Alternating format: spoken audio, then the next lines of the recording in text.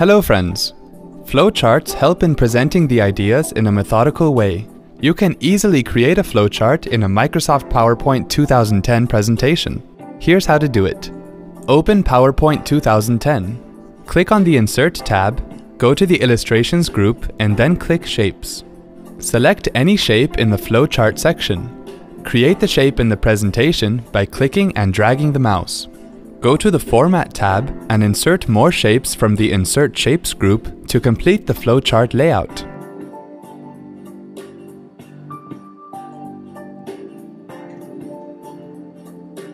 Select the desired shapes and align them by pressing the Ctrl key on your keyboard.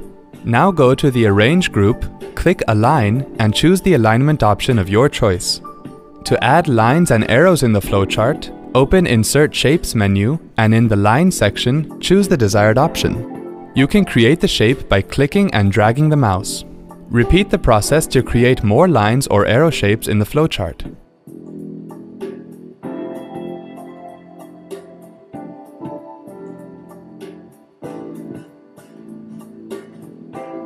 To add text in a shape, select any shape and then right-click on it and select Edit Text.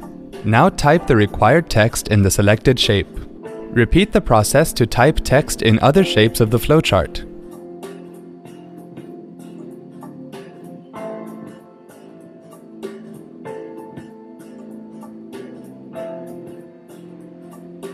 Select the text box in any shape and then go to the Home tab.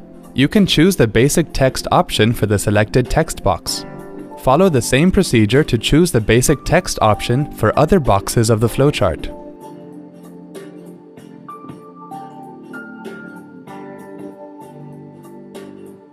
To change the style of shapes in the flowchart, select the shape and then click on the Format tab. Open the Shape Styles menu and then choose the option of your choice. Repeat the process to change the style of other shapes in the flowchart. Wasn't that quick and easy? Thanks for watching.